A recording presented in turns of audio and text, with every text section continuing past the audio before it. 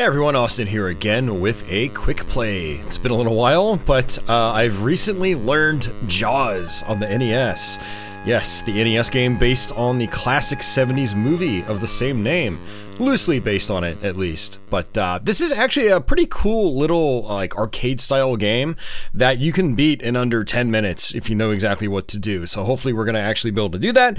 But what I'm going to do is play through the whole game, and I'm going to talk my way through it as I always do, and I'll give you guys some tips and talk about my various strategies and stuff like that, and how I complete the game. First off, huge shout-outs to Beesworth, who's been a long-time viewer, and he was watching me play this on Twitch. He actually recommended it. He was like, I really like this game, you should learn this game, and he was kind of walking me through the process as I was playing it for kind of like the first time, and yeah, it all made sense. And so thank you once again, Beesworth, for all the assistance. Because of him, we've got a playthrough of Jaws, or a walkthrough, or whatever you want to call it. So, but yeah, this is actually kind of like one of those games that people generally think is really bad, but when you actually learn the mechanics and stuff like that, it's actually pretty fun. There's lots of shooting going on, lots of button mashing and stuff like that, which is great for the NES controller. But it's also not like a bad looking game for 87. And like, it runs well, it plays well, it's responsive, the hitboxes are pretty good, all that stuff. It's like, I think it's one of those games that's kind of like unfairly maligned. But yeah, it's a short and sweet game. Definitely one of those like good, quick pick up and play kinds of games. Kind of like Trojan on NES, which isn't like a phenomenal game, but it's a nice game you can pick up and beat in like 10 or 15 minutes. And Jaws is very similar to that in terms of like game length, and that's kind of nice, honestly. So let's go ahead and hit that start button and jump right into it. So you start off on the map screen, and the idea is to just kind of roam around and go to the other seaport. You have two seaports, the one that you start at, and then you have a second one on the other side of the map. And when you get into random encounters like this, you basically just float around, you can shoot with the B button, and enemies will occasionally drop shells. And the idea is to try to pick up those shells, because the shells are currency in this game. So once you get to the other seaport, you'll be able to get items or upgrades based on how many shells you have. Now, one of the tips that Beesworth gave me actually when I was learning this is stay off the bottom of the screen, and it's a really good tip actually. I highly recommend just kind of like floating more towards like the upper half of the playfield, and the playfield sizes will change depending on the area of water you're at. There's like you know, stuff close to the shore, for instance, you'll have much less moving room because you know, you're in a different area of the sea. So we're kind of like in deep sea area right now, but there's the stuff near the shore, which is, again, will give you a whole lot less room to move around. So, but yeah, we're basically just trying to make our way to the second seaport, and once we get that, we're going to get our transmitter. And so as we're going through the ocean here, or wherever we're at, Jaws will be tracking us down. The transmitter will actually give us an audio cue when Jaws is nearby. And so that's always going to be your first upgrade. But after that, if you hit the opposite seaport, you trade in some shells, you'll get a power level up. So I'm at power level 1 right now, which is the weakest that you can be. And not really recommended for taking on Jaws. You know, you definitely want to be at least level 3 or 4 before you start going after Jaws himself. The idea of the game is to basically just defeat Jaws. You drain all of his power, which is power meters at the bottom right-hand portion of the screen. And when you see these little sharks here, usually they're the last enemy. So, and then we go to a bonus scene. Bonus scenes, there's no risk on these. But you basically just drop bombs, you kill some of these enemies, you'll get shells in return after the whole bonus scene is over with. You can hold forward and speed up. You can also hold back to slow down, which helps you aim your bombs a little bit. But your plane is always pushed forward, so... But we're going to play a couple of these bonus levels over the course of the game. And again, like I said, the game can be like less than 10 minutes long if you really know what you're doing. So we're already making decent progress so far. We got some shells. We're going to get our transmitter. Now, unfortunately, some game times, if you're like trying to speedrun this game for some reason, the game times can really be heavily dependent on the random encounter count. It's kind of like a role-playing game, like a classic JRPG, where you're just roaming around a field map, and you'll just randomly get into battles. And it's kind of the same way in Jaws. And there was a time I was playing where I swear I must have got into like 15 battles before I made it to the other seaport. I was like, this is so tedious. I keep getting into another battle. But there's another really good tip, actually, that Beesworth had actually mentioned, and that is actually going for your submarine. So, I'm in scuba form right now, as the manual likes to call it, but there is a submarine you can actually find, and what's really cool about the submarine is you get an extra attack, you get this bomb attack with the second button, but also it moves a lot faster, and you can also absorb one hit with the submarine. You'll actually basically crash and you'll go back into scuba form. So getting the submarine, it's basically, it kind of like randomly generates around the map. So like, one thing you could do is just try to like go all the way around to the outside here, and maybe it's here, maybe it's not. So far I don't see it. But where it appears seems to be somewhat random. And it doesn't always appear in the same spot every time you play. It does move around. And so far I don't see the submarine. It's okay, I've just hit something, which means another random encounter. Now you do get points in this game. Points don't really do much for you outside of just like bragging rights. Or if, you know, you were one of those people back in the day that had a kind of like a manual leaderboard in your dorm room or something like that. I actually had a friend back in the day that would do that. I would go over to his dorm room and play Contra and try to beat his high score. But that's really all that score does for you. It doesn't really do anything else. You get these crabs, you get these stars, they're all worth points. Some worth more than others. And the values of the stars in particular might actually increase over the course of a stage. Because I have seen the stars be worth, you know, more points than at other times, so we're at power level 2 right now, so... And, oh, another battle. Let's just sit towards the top here. I don't trust the ground or the floor, because as you can see, there's a lot of like jellyfish that are popping up, and this is a one-hit kill kind of game. So as much as I want those shells, I also don't want to die.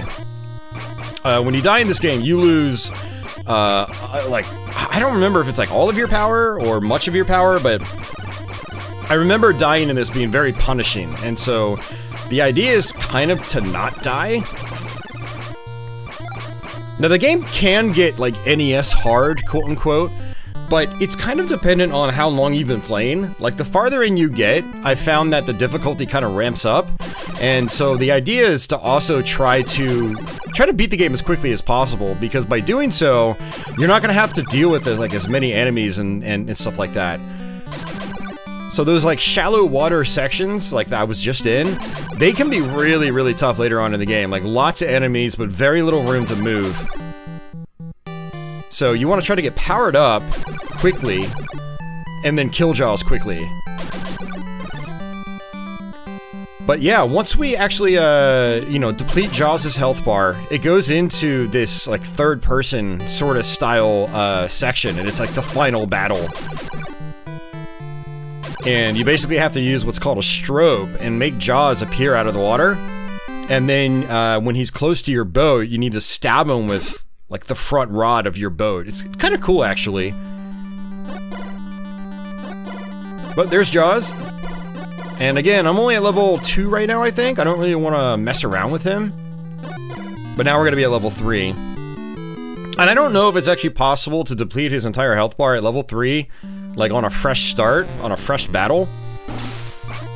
So it'll probably be best for me to just try to get up to level 4 at the very least. Oh! No, that's terrible. I was not expecting that. I wasn't even on the floor. Yeah, I'm down to power level 2 now. Ugh, that's terrible. So we're gonna have to actually try to level up again. There's Jaws. Again, I want to try to just avoid him. And it's gonna give me the transmitter again, yep. Or the receiver. I think it's called the transmitter in the actual instruction manual. But here, it's actually called the receiver, so 2 different names for it. And unfortunately, I've got 0 shells. So I'm gonna have to actually grind out. I've hit something. Yeah, you know what's actually kind of funny about this is I've done probably about 6 runs of this game now since I've learned it. And that is the first time out of like all those runs that I've actually died. So it's why I couldn't tell you like what the loss was when you die in this game.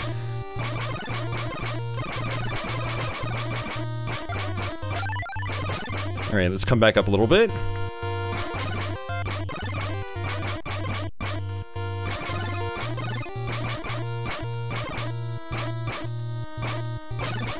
Alright, more shells. This is probably the last shark. Yep. Let's see if we get anything here. I only have 5 shells, so... Power level raised. Okay. I mean, technically, we go. There's the submarine. There it is. Let's go ahead and go after Jaws. Let's see what happens. Now, when you start, you always, like, just shoot some bombs out from your boat, and the bombs actually do pretty good damage. And then when you take a hit by Jaws, you lose the boat. But there are invincibility frames after that happens, which is nice. I kind of don't like fighting Jaws in this, shallow water area, because I don't have a lot of room to move and dodge stuff. And you can see that the enemy count seems to be a little bit greater right now. But you can see, like, I'm draining his power slowly.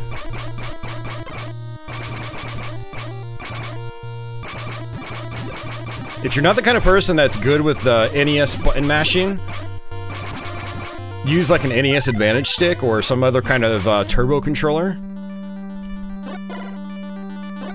Now, unfortunately, Jaws does get his health back in between battles, so...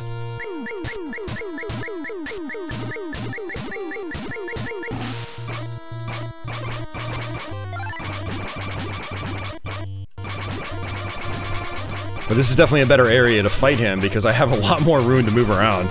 So I'm much less likely to run into a random enemy. Get those shells, probably gonna need them.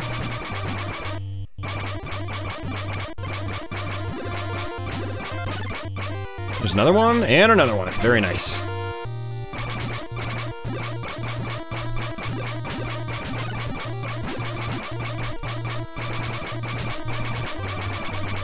Oh, and that is killing my wrist right now. Button mashing that fast.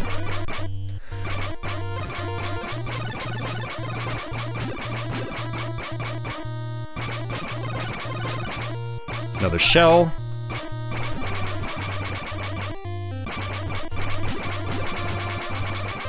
Alright, it's getting close.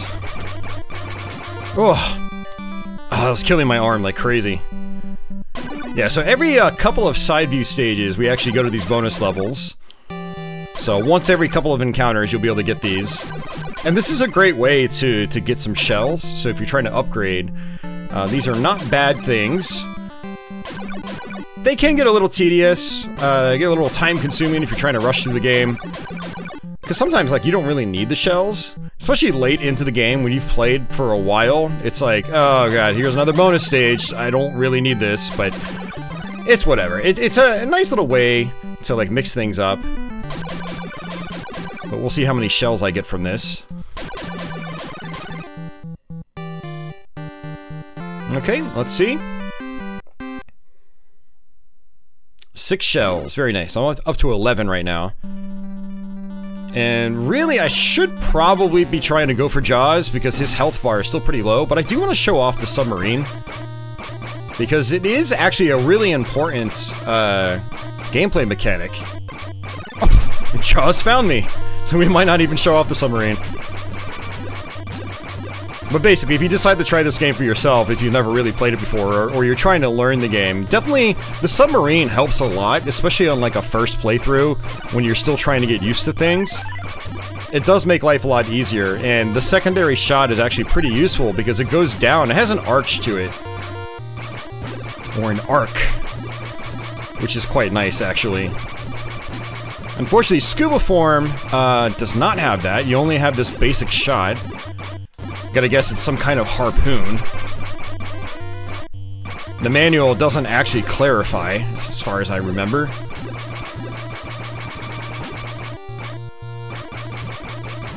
Alright, Jaws is almost there. Alright. Final scene. So what we want to do is use the strobe when Jaws is perfectly centered with us and when he's on that bottom line. And then boom. We just beat the game. Yeah, so on that bottom line, he's close enough to the boat, and if you don't get the distance just right, you miss him completely when you try to poke him with the, like, the front rod on your boat. But yeah, that's the whole game. I'm at, like, minute number 16 of my recording right now, and we've already finished the game. And the first few minutes was just talking, so... Yeah, unfortunately, I wasn't able to get the submarine. I was going for it, but then Jaws... I got to a random encounter, and then Jaws just appeared in it, and I was like, well, I might as well finish him off.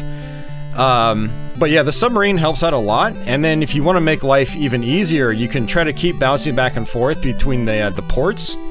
You know, after you've gotten the receiver or transmitter, as long as you have enough shells, you'll always upgrade. And I think the highest I've gotten is at least level 8, and you deplete Jaws' health bar. Like, let me go back a step. If you're, like, really terrible at button mashing, this game definitely requires you to button mash, powering up to a really high level will mean you'll have to do a whole lot less hits on Jaws in order to take him out. So just kind of going back and forth between the ports and getting those upgrades helps a lot. It's not necessary.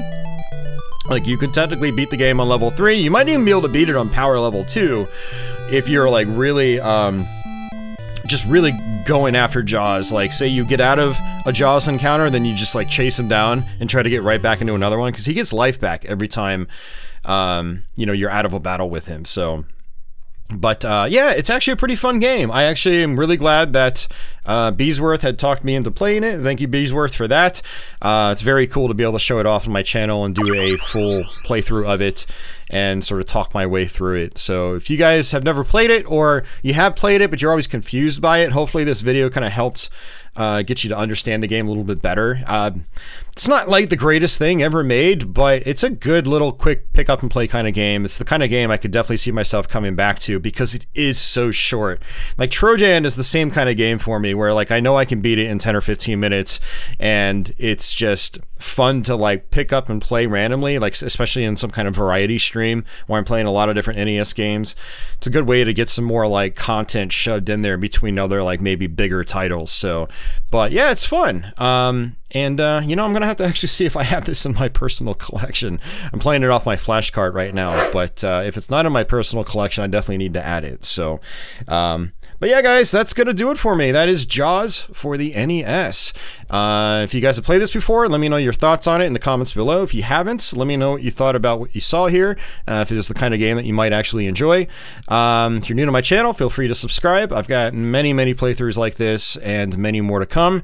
If everybody already subbed, thanks as always for your continued support. I really appreciate it, especially in these trying times. You guys will find out more about probably in the coming weeks or whatever, but I really appreciate your support and sticking it out with me. So but yeah, guys, that's it for me. Thanks again for watching, and until the next one, take it easy.